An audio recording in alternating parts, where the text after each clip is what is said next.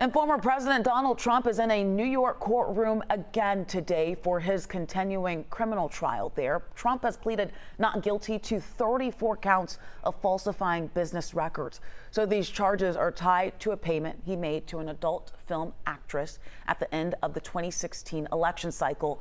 The court is still working through the jury selection process, but on Tuesday, lawyers combed through the social media posts of potential jurors for bias. At one point, the judge presiding over this case warned Mr. Trump that he should not try to intimidate potential jurors. He is required to be present in that courtroom at trial. This could go for 6 to 8 weeks.